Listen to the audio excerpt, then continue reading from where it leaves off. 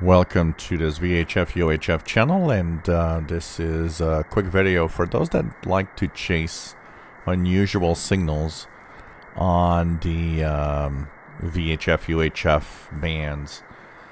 If you've got an SDR, if you're using a software-defined receiver like I'm using the RSPDX here from SDR Play, one of the things that I like to do, and this brings really some amazing results if you let it do and let it like that for a while, is tune known satellite frequency ranges and just leave the receiver there. What's nice with the waterfall is that you have the ability to see whatever will show up. So you just have to keep an eye on the SDR from time to time, and if you see some unusual signal pop up, you just click the frequency range. So one of the ranges I wanted to talk about is this one here, from about 149 megahertz, 149.910 to 150 to 030. So 149.910 to 150,030. A little more than 100 kilohertz in size, centered or close to 150 megahertz. There's a bunch of satellites that actually are operating there. A lot of them are Russian satellites. There's the Russian navigation satellites that are in low Earth orbit, like the Cosmos satellites. That's why when I go to my Orbitron software, you might see here there's Cosmos 2463. There's another one that's here with Cosmos right here. I tend to try to listen to those Cosmos satellites because they operate around that range. Now, not every Cosmos satellite operates there, but it's worth just tuning around.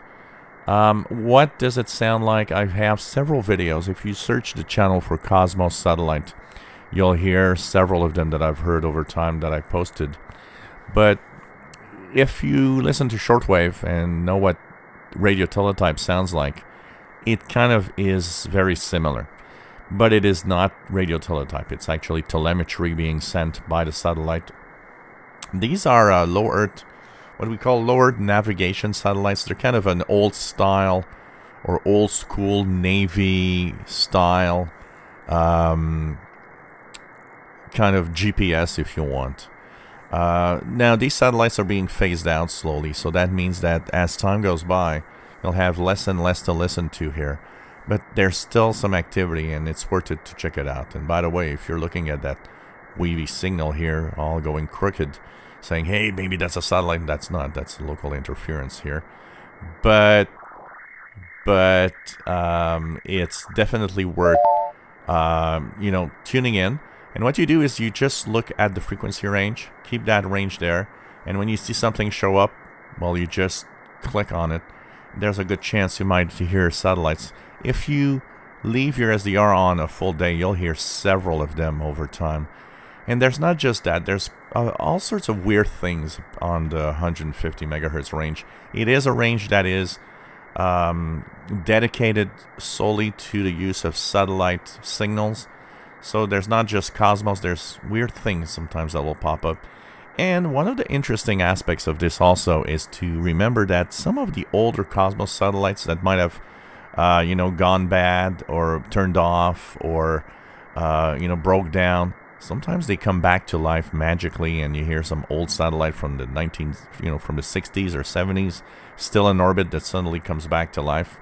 So just tune around, but with an SDR, it's really cool. If you don't have an SDR, you're not left out. What you could do is simply tune around from 149,900 to 150,050. Let's put it at 150 kilohertz. So around 150 megahertz. Scan that range. It actually, if you have limit scan on your scanner, why not just put that range in a limit scan and scan from 149,900 to 150,100. You will also hear stuff in there. Even if you don't have an outdoor antenna, that's also something that a lot of people is like, well, yeah, but you got an outdoor antenna. It doesn't matter.